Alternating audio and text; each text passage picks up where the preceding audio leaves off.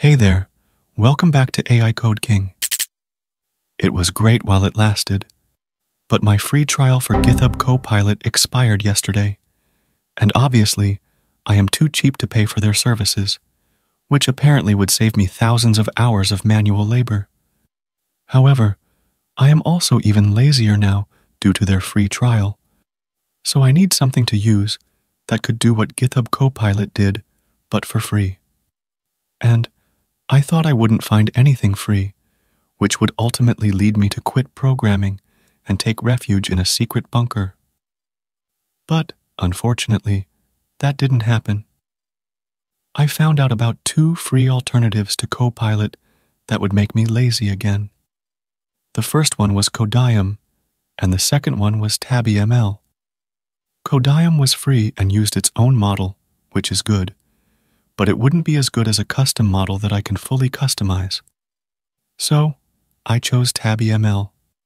You can configure it with any custom model, and it has extensions for most IDEs. Pretty cool. When you start TabbyML, you have the option to put in the model you want and get it started with that model. Now, let's try to get it installed and check it out. To install it, go to their site.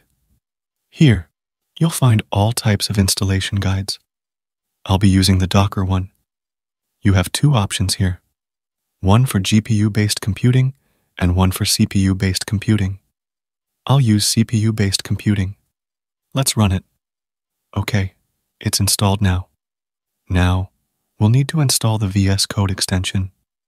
As you can see, I have got it installed here.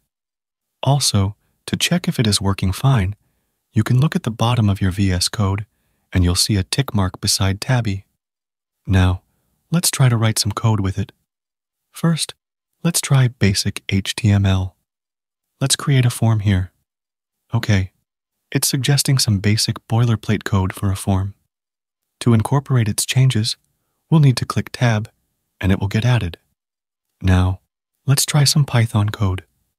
Let's try to write a function to print a message. Okay, it suggests the code. Pretty good. I think this is amazing. You can use it with open source models, plus you don't need to always have an internet connection as it's all local. Pretty cool. I like it a lot. I think this tutorial will be short-lived because ultimately we'll be taken over by AI, and AI will make us their assistants. Pretty cool.